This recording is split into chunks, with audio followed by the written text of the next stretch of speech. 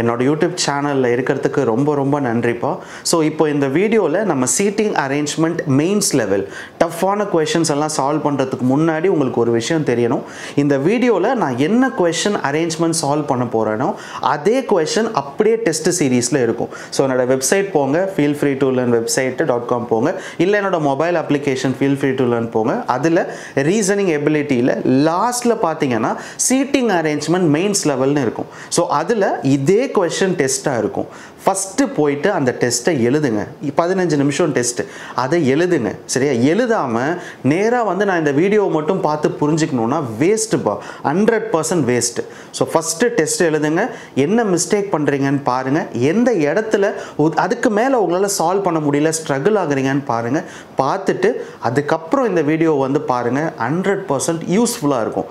Test எழுதாமல் இந்த வீடியோவை மட்டும் நீங்கள் வந்து பார்க்குறீங்கன்னா கண்டிப்பாக வேஸ்ட்டு தான். ஸோ மறந்துடாமல் இதே கொஷின் எல்லா வீடியோஸ்லுமே சேம் கொஷின் அப்படியே டெஸ்ட்டில் இருக்கும். அதை எழுதிட்டு அதுக்கப்புறம் இந்த வீடியோ வந்து பாருங்கள். சரியாப்பா? சரி, இப்போ நம்ம இந்த மெயின்ஸ் லெவலுக்கான சீட்டிங் அரேஞ்ச்மெண்ட் கொஷின்ஸை பார்க்கலாம். சரிப்பா, இப்போ நம்ம set number 3 seating arrangement mains level எக்ஸாம்ஸ்க்கான பார்க்கலாம். சரிங்களா? ஸோ இப்போ பார்த்தீங்கன்னா இந்த third set of seating arrangement வந்து கொஞ்சம் டிஃப்ரெண்ட்டான அரேஞ்ச்மெண்ட்டு. ஏன் டிஃப்ரெண்ட்டுன்னு நான் சொல்கிறேன்னா, இதில் கொஷனில் பார்த்தீங்கன்னா சர்டைன் நம்பர் ஆஃப் பீப்புள் அப்படின்னு இருக்கும். அது என்ன குறிக்கும் அப்படின்னா, இப்போ வந்து நம்ம ஒரு 5-6 வருஷமாக நம்மளோட பேங்க் எக்ஸாம்ஸ் இருக்கட்டும், கேட் எக்ஸாம்ஸ் இருக்கட்டும், இந்த மாதிரி UPSC எக்ஸாம்ஸ் இருக்கட்டும், இந்த மாதிரி எக்ஸாம்ஸில் எல்லாமே ஒரு சீட்டிங் அரேஞ்ச்மெண்ட்டில் 8 பேர் ஒரு ரோவில் உட்காந்துருக்காங்க, 10 பேர் ஒரு சர்க்கிளில் உட்காந்துருப்பாங்க. அந்த 10, 8 அதை மென்ஷன் பண்ணிடுவாங்க. ஆனால் இப்போது இந்த மாதிரியான அரேஞ்ச்மெண்ட்டில் சர்டைன் நம்பர் ஆஃப் பீப்புள்ன்றாங்க. ஒரு ரோவில் எத்தனை பேர் உட்காந்துருக்காங்கன்னே தெரியாது. ஒரு சர்க்குலர் அரேஞ்ச்மெண்ட்டு தான் சொல்லுவாங்க, அந்த சர்க்கிள்குள்ளே எத்தனை பேர் இருக்காங்கன்னு தெரியாது. நம்ம என்ன பண்ணோம், ஒரு பாயிண்ட்டாக படித்து அதுக்கு நிறைய பாசிபிலிட்டி டயக்ராம் வரைஞ்சி கடைசியில் ஏதாவது ஒரு இடத்துல அந்த கொஷினோட ஏதாவது ஒரு இடத்துல ஒரு க்ளூ இருக்கும். அந்த க்ளூவை மட்டும் நீங்கள் கண்டுபிடிச்சிட்டிங்கன்னா இந்த அரேஞ்ச்மெண்ட் ஈஸியாக போட்டுடலாம். அந்த க்ளூவை நீங்கள் கண்டுபிடிக்கிறதுக்கு கொஞ்சம் ப்ராக்டிஸ் எடுக்கணும். சரிங்களா? அந்த க்ளூவை எப்படியெல்லாம் கண்டுபிடிக்கலாம் அப்படின்னு பார்த்தீங்கன்னா, இந்த கொஷின்ஸில் ஏதாவது ஃபார் எக்ஸாம்பிள் ஒரு ரோ இருக்குது, எல்லாருமே நார்த்தை ஃபேஸ் பண்ணி உட்காந்துருக்காங்க அப்படின்னு ஒரு அரேஞ்ச்மெண்ட் கொடுக்குறாங்க. எத்தனை பேர்னு தெரியாது, but certain number of people ஒரு ரோவில் உட்காந்துருக்காங்க. அந்த கொஷனை பார்த்தீங்கன்னா ஏதாவது ஒரு இடத்துல S is sitting at the extreme end of the line அப்படின்பாங்க. அப்படின்னா என்ன அர்த்தம்? எஸ் வந்து ஏதோ ஒரு எக்ஸ்ட்ரீமில் உட்காந்துருக்கான், அவன் தான் கடைசியாக உட்காந்துருக்கான்னு அர்த்தம். எப்போதுமே ஒரு ரோவை பொறுத்த வரைக்கும் ஒரு எண்டு கண்டுபிடிச்சிட்டிங்கன்னா இன்னொரு எண்டு கண்டுபிடிக்கிறது ஈஸி. அப்போ அந்த அரேஞ்ச்மெண்ட்டில் எத்தனை பேர் இருக்காங்கன்னு தெரிஞ்சிடும். இல்லை சில கொஷனில் எப்படி கொடுத்துருப்பாங்கன்னா not more then 10 people are sitting in a row அப்படின்னா என்ன அர்த்தம்? ஒரு ரோவில் 10 பேருக்கு மேலே கிடையாது அப்படின்னா என்ன அர்த்தம்? அப்போ அந்த அரேஞ்ச்மெண்ட்டில் மொத்தம் 10 பேர் இருக்கலாம், இல்லை 9, 8, 7, 6 பேர் இருக்கலாம். இது ஒரு க்ளூ. ஸோ இந்த க்ளூ எல்லாமே பார்த்தீங்கன்னா நீங்கள் ப்ராக்டிஸ் பண்ணால் மட்டும்தான் வரும். சரிங்களா? டக்குன்னு உடனே வந்துடாது. பட் இருந்தாலும் இந்த மாதிரி certain number of people arrangement ரொம்ப முக்கியம். ப்ராக்டிஸ் பண்ணுங்கள். டெஸ்ட் எழுதியிருப்பீங்கன்னு நினைக்கிறேன். ஸோ இந்த மாதிரி கொஷின் அடுத்தடுத்த செட்ஸில் வந்துகிட்டே இருக்கும். ஸோ மறந்துடாமல் ப்ராக்டிஸ் பண்ணிகிட்டே இருங்க. சரியா? சரி, first a certain number of person are standing in a row facing north. So எல்லாம் நார்த்தை பார்த்துருக்காங்க, எவ்வளோ பேருன்னு அவங்க சொல்லலை எப்போதும் போல். First point, 3 person are standing between N and M. So Nனுக்கும் Mக்கும் நடுவில் 3 பேருன்னு சொல்லியிருக்காங்க. ஸோ நம்ம என்ன பண்ணலான்னா, நம்ம எப்போதும் போல் பாசிபிள் வரையலாம்ப்பா. So N 1, 2, 3. ஸோ Nனுக்கும் Mக்கும் நடுவில் 3 பேர். அதே மாதிரி இன்னொரு பாசிபிள் டயக்ராம் என்ன போடலான்னா, M 1, 2, 3, இங்கே N. ஸோ 2 டயக்ராம், எம்முக்கும் என்னுக்கும் நடுவில் பார்த்தீங்கன்னா 3 பேர். அடுத்த point, B is standing immediately ahead of N. அகெட்னா முன்னாடின்னு அர்த்தம். ஸோ Nனுக்கு முன்னாடி யார் இருக்காங்கன்னா B. இந்த டயக்ராமில் Nனுக்கு முன்னாடி யார் இருக்காங்கன்னு பார்த்தீங்கன்னா B. A is standing adjacent to M. adjacentனா பக்கத்தில்னு அர்த்தம். எம்மோட பக்கத்தில் யார் இருக்காங்கன்னு பார்த்தீங்கன்னா A. ஸோ எம்மோட பக்கத்தில் A இருக்காங்கன்னா இதுக்கே 4 பாசிபிள் டயக்ராம் வரும். கரெக்டாக? ஏன்னா இப்போ எம்முக்கு பக்கத்தில் A இருக்காங்கன்னு வச்சுக்கோங்களேன். இந்த டயக்ராம் இங்கே போடுறேன். ஸோ B N, ஸோ 1, 2, இங்கே A இருக்கலாம், இங்கே ஒரு M இருக்கலாம், இல்லைன்னா A கீழே இருக்கலாம். நான் சொல்கிறது புரியுதுங்களா? அட்ஜசன்ட்னா பக்கத்தில்னு அர்த்தம். எம்முக்கு பக்கத்தில் A இருக்கணும். ஸோ எம்முக்கு பக்கத்தில் A இருக்கணும்னா ஒன்று மேலே இருக்கலாம், இல்லை கீழே இருக்கலாம். ஸோ மேலே இருக்கிற மாதிரி ஒரு டயக்ராமில் போட்டிருக்கேன், கீழே இருக்கிற மாதிரி ஒரு டயக்ராமில் போட்டிருக்கேன். ரைட்டா? இது எல்லாமே பாசிபிள் டயக்ராம்ஸ் தான். அதே மாதிரி இங்கே பார்த்தீங்கன்னா, ஸோ மேலே இருக்கிற மாதிரி ஒரு டயக்ராம் வரும், இல்லைன்னா கீழே இருக்கிற மாதிரி ஒரு டயக்ராம் வரும். ஸோ 1, 2, B, N இருக்குது. ஸோ ஏ ஒன்று மேலே வரலாம், இல்லைனா ஏ வந்து இங்கே வரலாம். ஸோ எல்லா டயக்ராம்லையுமே பார்த்தீங்கன்னா 4 டயக்ராமில் பார்த்தீங்கன்னா எம்மோட அட்ஜசன்ட்டில் யார் இருக்காங்கன்னு பார்த்தீங்கன்னா ஏ இருக்காங்க. அடுத்த point, only 2 person are standing between A and J. Who is standing behind M?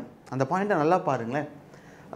only 2 person are standing between A, J. So ஏக்கும் ஜேக்கும் நடுவில் 2 பேர் தான் இருக்காங்க. ஸோ இப்போ எங்கே ஏ இருக்குது? இங்கே இருக்குது. ஏக்கும் ஜேக்கும் நடுவில் 2 பேர். ஸோ 1 2 ஜே போட முடியுமா? போட முடியாது. ஸோ 1 2 இந்த இடத்துல யார் போடலாம்? ஜே போடலாம். ஏன்னா ஏக்கும் ஜேக்கும் நடுவில் 2 பேர்.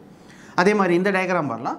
ஸோ ஏ இங்கே இருக்குது, 1 2 இங்கே ஜே போடலாம், இல்லைனா கீழே கூட ஜே போடலாம். இது அப்படியே இருக்கட்டும்.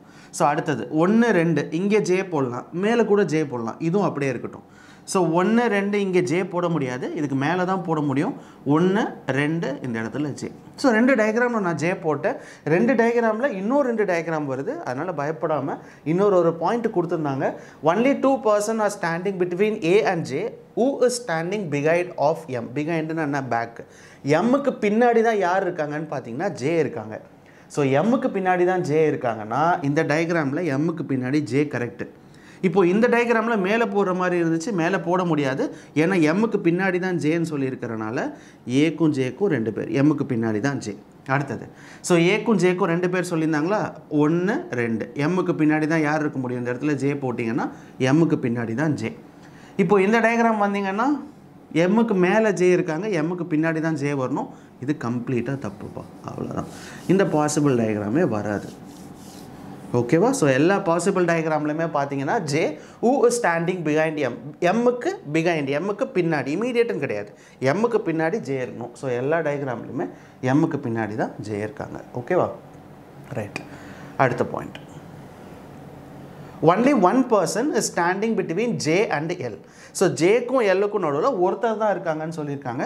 ஸோ ஜேக்கும் எல்லுக்கும் நடுவில் இங்கே போட முடியாது, கண்டிப்பாக இங்கே தான் போட முடியும். ஸோ இதை எடுத்துக்கிட்டா 2 டயக்ராம் வரும். இங்கே எல் வரலாம், இல்லை கீழே எல் வரலாம். இது இப்படியே இருக்கட்டும். ஸோ இந்த டயக்ராம் எடுத்துட்டிங்கன்னா இந்த டயக்ராம் தப்புப்பா. ஏன் தப்புன்னா ஜேக்கும் எல்லுக்கும் நடுவில் ஒருத்தர் இருக்கணும். இங்கே பாருங்கள், ஜேக்கும் எல்லுக்கும் எங்கே ஒருத்தர் போடவே முடியாது. ஸோ எங்கேயுமே பாசிபிள் கிடையாது. இந்த டயக்ராமும் தப்பு. ஓகேவா? ஸோ அப்போ இந்த டயக்ராமில் மட்டும்தான் 2 பாசிபிள் இருக்குது. எல்லுக்கும் ஜேக்கும் நடுவில் ஒருத்தர், ஒன்று ஜே எல்லு கீழே வரலாம், இல்லை மேலே போகலாம். ஸோ இந்த டயக்ராமும் போட்டுருங்க. ஸோ இந்த இடத்துல என்ன பண்ணால் எல்லு போடலாம், ஜே ஒரு பாசிபிள், இல்லைனா இந்த இடத்துல ஒருத்தர் ஜே, எல்லுக்கும் ஜேக்கும் நடுவில் ஒருத்தர். அடுத்த point, I is standing behind, exactly behind L. Behindனா back. எல்லோட பேக்கில் யார் இருக்காங்கன்னு பார்த்தீங்கன்னா I. ஸோ எல்லோட பின்னாடி, முன்னாடி கிடையாது, எல்லோட பின்னாடி ஐன்னு சொல்லியிருக்காங்க. இமீடியட்டுன்னு சொல்லியிருக்காங்களான்னு பாருங்கள். இமீடியட்டுன்னு சொல்லலை. ஸோ எல்லுக்கு பின்னாடி ஐ இருக்காங்க. ஸோ ஒரு க்ளூவாக நோட் பண்ணி வச்சுக்கலாம். அடுத்த point, E is standing at one of the extreme end. இந்த பாயிண்ட்டை பாருங்கள். E வந்து எங்கே இருக்காங்க? ஏதோ ஒரு எக்ஸ்ட்ரீம் எண்ட், ஒன்று மேலே இல்லைன்னா கீழே. ஆனால் எத்தனை பேர் இந்த அரேஞ்ச்மெண்ட்டில் நம்மளுக்கு தெரியாது. பட் ஒரு க்ளூ மட்டும் நம்மளுக்கு தெரிஞ்சிருக்கு, E வந்து எக்ஸ்ட்ரீம் எண்டில் நிற்கிறாங்கன்னு அர்த்தம். இந்த பாயிண்ட் அப்படியே இருக்கட்டும். அடுத்த point, 4 person are standing between E and D. So ஈக்கும் டிக்கும் நடுவில் 4 பேர். D is standing immediately behind N. Nக்கு அப்படியே பின்னாடி யார் இருக்காங்கன்னா D இருக்காங்க. Nக்கு அப்படியே பின்னாடி D இருக்காங்கன்னா இங்கே தான் D போட முடியும். எல்லா டயக்ராம்லையுமே D இங்கே தான் வரும். ஸோ D போட்டாச்சு. ஓகேவா? அடுத்த பாயிண்ட் நம்மளுக்கு என்ன தெரியும்? டிக்கும் ஈக்கும் நடுவில் 4 பேர். ஸோ 1 2 3 4. ஈ போட முடியுமா? போட முடியாது. அப்போது இந்த டயக்ராமில் 1 2 3 4 இங்கே தான் ஈ வரும். கரெக்டாக? ஸோ டிக்கும் ஈக்கும் நடுவில் 4 பேர். இந்த டயக்ராம் வாங்க. 1 2 3 4 இங்கே ஈ போடலாம். 1 2 3 4 இங்கே ஈ போடலாம். இந்த டயக்ராம் இருக்கட்டும். ஸோ 1 2 3 4 ஈ போட முடியாது. ஸோ 1 2 3 4 இந்த இடத்துல ஈ. ரைட். ஸோ அடுத்து வேறு ஏதாவது பாயிண்ட் கொடுத்துருந்தாங்களா? ஈ வந்து at one of the extreme எண்டுன்னு கொடுத்துருந்தாங்க. எக்ஸ்ட்ரீம் எண்டில் தான் ஈ நிற்கிறாங்கன்னு சொல்லும் போது இந்த இடத்துல நடுவில் எங்கேயும் ஈ நிற்க முடியாது. ஸோ மேலே தான் நிற்க முடியும். 1 2 3 4 இங்கே தான் ஈ. ரைட்.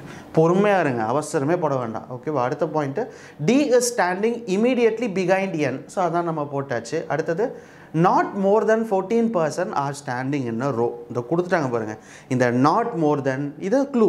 not more than ஒருத்தர் எக்ஸ்ட்ரீம் எண்டு பாருங்கள், எக்ஸ்ட்ரீம் எண்டுன்னொன்னே இதுக்கு மேலே நம்ம யாரையுமே போட முடியாது. அப்போ வரவங்க எல்லாமே இதுக்கு கீழே தான் இருப்பாங்க. ஸோ இது எல்லாமே க்ளூப்பா. அடுத்து என்ன க்ளூ கொடுத்துருக்காங்க, not more than 14% அப்படின்னா என்ன அர்த்தம், 14 பேருக்கு மேலே இல்லைன்னு அர்த்தம். அப்போ 14 பேருக்கு மேலே இல்லை அப்படின்னா ஓகே, ஸோ இல்லைன்னு அர்த்தம். ஸோ 14 பேருக்கு மேலே, சாரி இப்போ மைக் ஆனில் இருக்கான்னு தெரியல, ஏன்னா அங்கே லைட் இண்டிகேஷன் காட்டவே இல்லை, சாரி. 14 பேருக்கு மேலே not more then 14% are standing in a row. So அப்போ 14 பேருக்கு மேலே கிடையாது. அப்போ அரேஞ்ச்மெண்ட்டில் எத்தனை பேர் இருக்காங்கன்னு பாருங்களேன். 1 2 3 4 5 6 7 8 9 10 11 12 13. யாராவது ஒருத்தர் தான் எக்ஸ்ட்ரா போட முடியும். ஸோ 1 2 3 4 5 6 7 8 9 10 11 12 13 14 15. நாட் மோர் தென் 14, 14 பேருக்கு மேலே இருக்கக்கூடாது. அப்படியே அடிச்சிடுங்க, இது கிடையாது. அடுத்தது 1 2 3 4 5 6 7 8 9 10 11 12 13. அப்போ ரெண்டுத்துலேயுமே கடைசியில் ஒருத்தரை வேணால் வைக்கலாம், மற்றபடி வேறு எதுவுமே வைக்க முடியாது. அடுத்த பாயிண்ட்டு, ஸோ என்னென்ன சொல்லியிருந்தாங்க, ஐக்கு கீழே எல்லுக்கு கீழே ஐன்னு சொல்லியிருந்தாங்களா. ஸோ எல்லுக்கு கீழே ஐன்னா இங்கே மட்டும்தான் வைக்க முடியும், வேறு எந்த இடத்துலையுமே வைக்க முடியாது. எல்லுக்கு கீழே ஐன்னு சொல்லும்போது 2 இடத்துல வரலாம், இங்கே வரலாம் இங்கே வரலாம். ரைட். அடுத்த point, K is standing immediately behind H. Hோட பேக்கில் இமீடியட்டாக கேன்னு சொல்லியிருக்காங்க. ஸோ ஹெச்சோட பேக்கில் இமீடியட்டாக கே அப்படின்னா இந்த டயக்ராம் எடுத்திங்கன்னு வச்சுக்கோங்களேன், இந்த 2 இடம் மட்டும்தான் இருக்குது.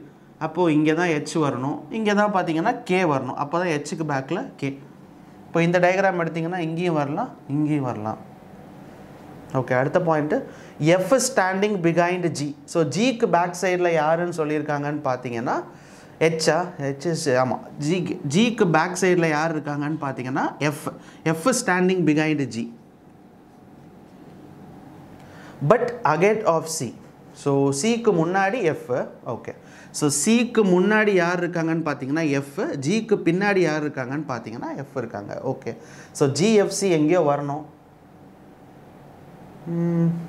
ஓகே. அடுத்த பாயிண்ட் என்ன கொடுத்துருக்காங்க, C is not standing behind L. So எல்லுக்கு பேக்கில் சி கிடையாதுன்னு சொல்லியிருக்காங்க.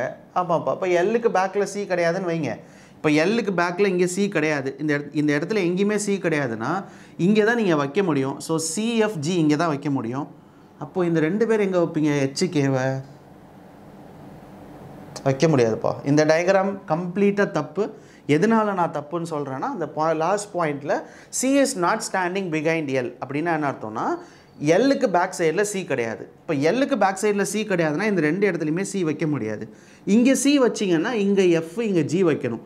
ஆனால் நம்மளுக்கு ஆல்ரெடி தெரியும் ஹெச்சுக்கு கீழே தான் கே. அப்போ இந்த இடத்துல ஹெச்சுக்கே எங்கேயுமே வைக்க முடியாதனால இந்த அரேஞ்ச்மெண்ட்டும் தப்பு. இப்போ இந்த அரேஞ்ச்மெண்ட்டுக்கு வந்தோன்னா அவங்க சொல்கிற மாதிரி சிஎஃப்ஜி. ஸோ சி இங்கே தான் வைக்க முடியும், எஃப் இங்கே தான் வைக்க முடியும், ஜி இங்கே தான் வைக்க முடியும். அவ்வளோதான். இதுதான் நம்மளோட அரேஞ்ச்மெண்ட். ஓகேவா. ஸோ என்ன, EHKBNDGAMFJCLI. ஓகேவா. இதுதான் இப்போ இந்த கொஷினோட ஆன்சர். ரைட்டா. நான் வேணால் ஒரு வாட்டி செக் பண்ணிக்கிறேன், ஒரே ஒரு நிமிஷம்.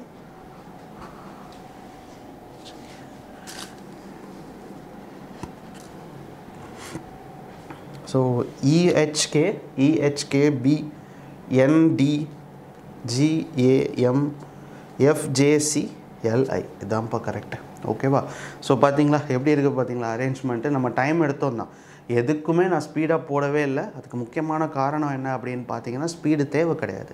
நம்ம போடுற அரேஞ்ச்மெண்ட் மிஸ்டேக்கே பண்ணிடக்கூடாது. இப்போ ஏதாவது ஒரு இடத்துல மிஸ்டேக்குன்னு வச்சுக்கோங்களேன், திருப்பி நான் முதலேருந்து அரேஞ்ச்மெண்ட்டை போடணும், கம்ப்ளீட்டாக வேஸ்ட்டு பாது. அந்த மாதிரி உங்கள் எக்ஸாம்ஸில் பண்ணிடாதீங்க. பொறுமையாக போடுங்க. 15 நிமிஷம் எடுத்தாலும் பரவாயில்ல, 5 மார்க் நம்ம வாங்கணும். அந்த மாதிரி போடணும். பாசிபிள் டயக்ராம் எத்தனை வந்தாலும் யோசிக்காதீங்க. இப்போ ஒரு இதுக்கு இப்போ 4 டயக்ராம் வரைஞ்சேன், திருப்பி ஒரு இதுக்கு இன்னும் 2 பாசிபிள் டயக்ராம் வரைஞ்சி அந்த இடத்துல நான் வரையலை. ஏன்னா 2-3 பாயிண்ட் படித்து பார்ப்போம், அப்பயும் அது பாசிபிள் வேணும்னா வரைஞ்சிக்கலாம் அப்படின்றனால தான் நான் நிப்பாட்டினேன். நீங்கள் பார்த்துருப்பீங்க. ஸோ அதனால் பொறுமையாக இருங்க, அதிகமாக ப்ராக்டிஸ் பண்ணுங்கள். அந்த டெஸ்ட் சீரீஸ் மறந்துடாமல் வாங்கிடுங்க. என்னால் 99 ரூபாய் கம்மியாக கொடுக்க முடியல. நான் நிறைய இடத்துல சாரி சொல்லியிருக்கேன். எல்லாமே ஃப்ரீயாக கொடுத்தா என்னால் அதை கொடுக்க முடியல. ஏன்னா சர்வர் காஸ்ட்டு அது இதுன்னு எங்கேயோ போயிடும். ஸோ அதனால் முடிஞ்ச வரைக்கும் 99 ரூபா தான் வச்சுருக்கேன். மறந்துடாமல் அதை வாங்கி அதுக்குள்ளே இருக்கிற டெஸ்ட்டெல்லாம் எழுதுங்க. ப்ராக்டிஸ் பண்ணால் மட்டும்தான் எக்ஸாம்ஸ் கிளியர் பண்ண முடியும். ஸோ தேங்க்யூ ஸோ மச்ப்பா இந்த வீடியோ பார்த்ததுக்கு. பை.